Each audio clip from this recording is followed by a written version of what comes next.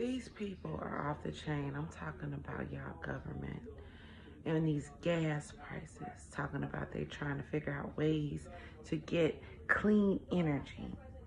Let me tell you, if y'all stop killing people who try to use water to get us some gas and use that, that's clean energy.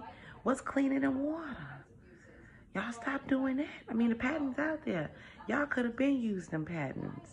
Y'all don't want to use them patents. Y'all don't want clean energy. Y'all want to keep doing what the fuck y'all doing. Because what y'all doing is y'all stifling. What's the word? Is stifling? I think that's the word. Or cipher, what they call it. Like when, you take a hose and you put it into a tank and you steal somebody gas and you suck it up and, then you let it pour out into a tank and fill it up.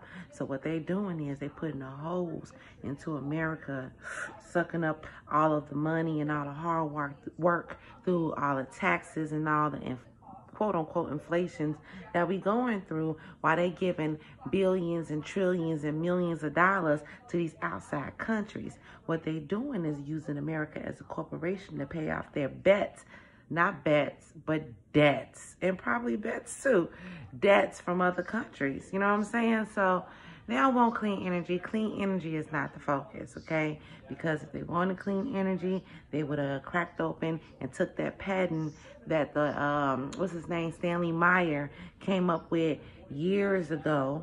And then that other brother, what was his name? That died? Something, I can't remember his name right now. But shit, I remember the white man, can't remember the black name.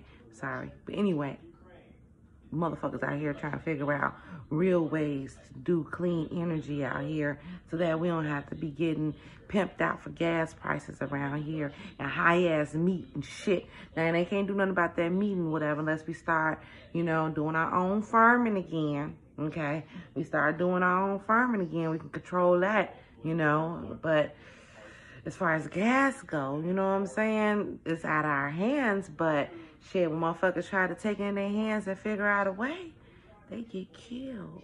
So, I don't know. Travel less, goddammit.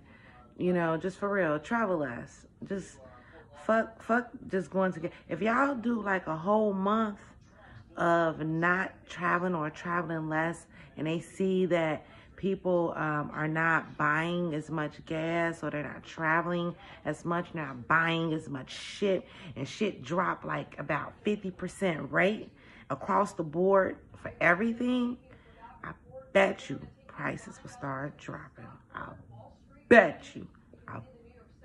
Okay? I'm just saying, but y'all not gonna do that. They got y'all. Y'all gotta keep moving, keep planning, keep buying, keep doing. Y'all can't help it. Can't help it. But I bet if y'all did do it, y'all see them prices drop everywhere.